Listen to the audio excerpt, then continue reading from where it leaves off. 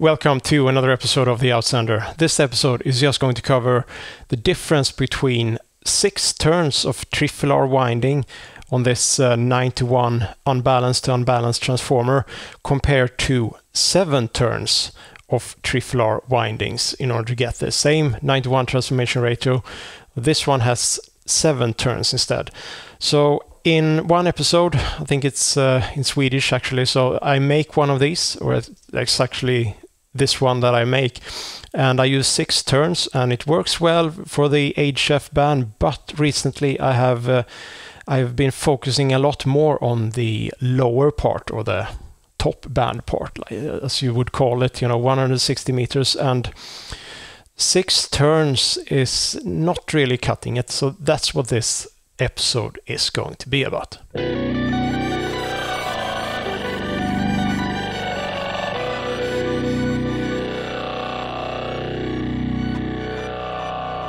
So you've seen me using this bag, and in this bag I have another transformer that you've also seen in some episodes, which is this green tiger striped thing.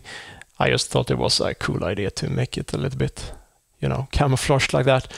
And inside I use, it's not exactly the same material as I use here. This is an FT140-61, so it's a ferrite toroid. And this is it's almost the same type of toroid, but it's a Ferrox Cube 4C25, or it's actually, I think it's a Philips, the material is from Philips originally, and they call it 4C25, and they have the same characteristics as the FT140-61.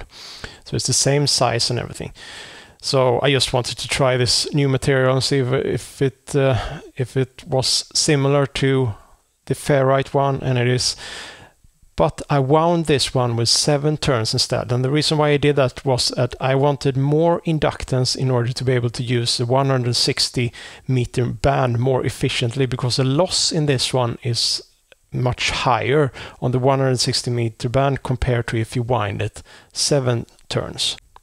You've also seen me using this one in one of the videos, and this is a 500 ohm resistor. So it's just a bunch of small 3 watt 1000 ohm resistors in parallel and in series in order to get to 500 ohms, and I think that this one can swallow about 100 watt of power. So why do I use this one? Well, in combination with this thing and an end-fed antenna, I can use this transformer both with an antenna tuning unit, as you would usually use these 9-to-1 transformers, or I can use it without an antenna tuning unit by adding the terminating resistor. And well, then I would get a standing wave ratio of below 2 on at least the lower part of HF, which is what I'm interested in here. So the thing about the 6-to-1 material and the 4C25 material is that they are wide band compared to the T200-2, the 2 material, the iron powdered core material, and this is a ferrite material. So the 6-to-1 material and the 4C25, they are all wide band, meaning they have a pretty linear transformation ratio across the HF spectrum in this case, and compared to how depending on how you wind it, obviously. But the main purpose of this one is that it will be a linear transformation ratio 9-to-1 across all of HF, and a -2 material doesn't provide that, even if a -2 material is low loss, and it's probably more low loss than this material, but it's a marginal difference. But since this one has a linear transformation ratio, that means that you can use a terminating resistor to be able to get a pretty good match, because, well, it's 9-to-1, so it's 450 ohms, and this is 500 ohms. The ohm is not really that important that it is exact. You will have a lot of stuff that interferes with the exact match, but it's linear across the HF spectrum, and that's a good thing then. So that means that I can use a terminating resistor in order to get a match across, well, a large portion of the HF band, at least in the lower part, using this antenna wire, for instance. And you obviously have to connect the antenna wire here, and then you have to have a counterpoise here that goes to ground, and it's the same thing with this one. I have a similar counterpoise, equal length as I have on the terminating resistor that goes to ground here. So, well, that's it. Well, I will open this one up and show you how the 7-turn 9:1 transformation ratio is done in this one and what the numbers are. So that's how it looks inside, and I'm using the proper wire, the magnet wire, or whatever it's called, and it's 1, 2, 3, 4, 5, 6, and 7 turns. The 500 ohm resistor consists of well, it's a total of 32 of these 3-watt resistors. They are 1000 ohms each, which means that the total amount of power that this one can swallow is 96 watts. So the reason behind this construction is that I can use any antenna wire. I just strip any wire and I can just use it like this, like I've done with this one. It's stripped, but then I have wound it back on itself, so it's more strength to it. This is like 0.25 millimeter, so it's a pretty thin one, and it's got this aramid core in it. So this wire is from DX wire, so it would be easier by having a a plug or something, but that way I can use any antenna wire in any circumstance. Just get hold of some wire and strip it and you can use it. And that's the same thing for all of these connectors here then. So I have some numbers here of standing wave ratios when comparing the 6-turn 9:1 transformer and the 7-turn 9:1 transformer. So this one would theoretically be, produce more inductance and would be more appropriate for the lower part of HF. And that we can see here that 6 turns, the lowest frequency that I can achieve with this one with a standing wave ratio of 2 through a 500 ohm resistor is 2.3 megahertz, basically 23-25 kilohertz, and the same standing wave ratio of 1.98 in this case. With the 7-turn I can reach a frequency of 1.58 megahertz, 1583 kilohertz. So that means that I can reach a lot lower with the same standing wave ratio through this resistor, and this standing wave ratio of the same frequency of 2 with this one is 1.47. That means this one is perfectly usable on the same frequency, where this one has 2 in standing wave ratio. And actually on the 80 meter band here, this one has a standing wave ratio through this resistor of 1.13. That's a pretty good match then. So if you've seen the video where I make this one with 6 turns, and I recommend 6 turns for HF to get a good match from 160 meters and up, well, now I recommend 7 turns instead.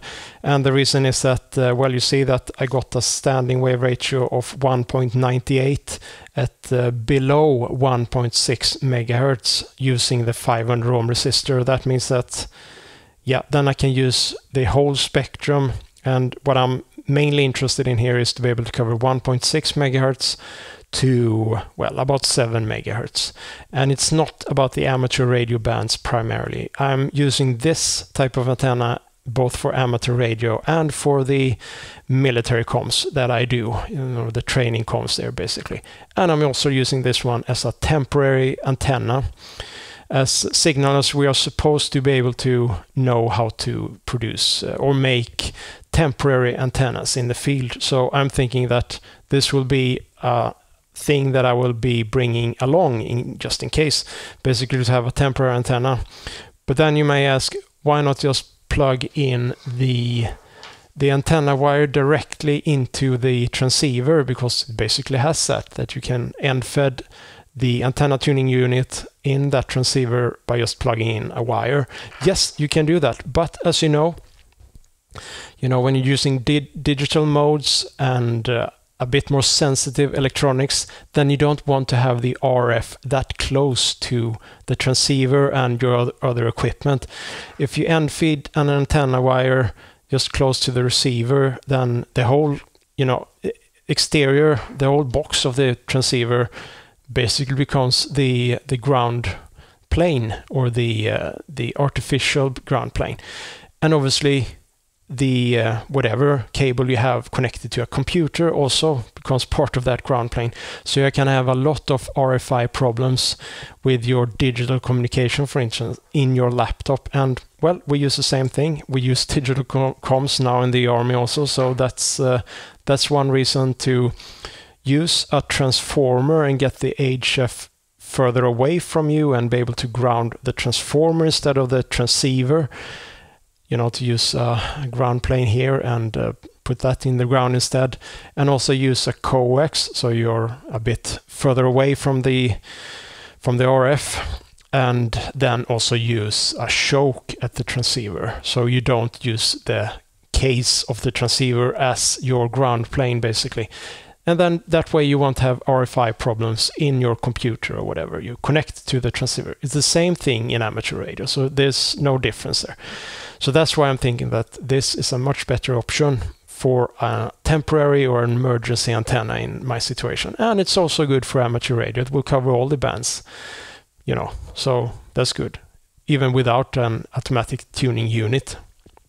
Or if you want more efficiency, you just remove the resistor and use the 91 transformer as an end-fed random wire or long wire type of antenna, and have a very efficient system there.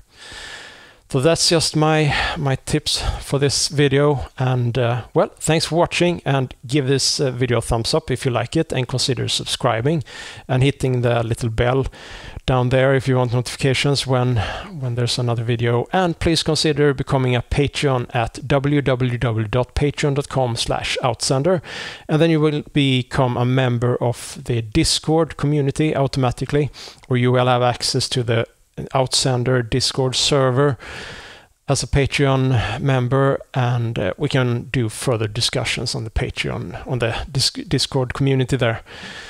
So, well, that's it for this episode of the Outsender, and as I always say, 73, end of message, out.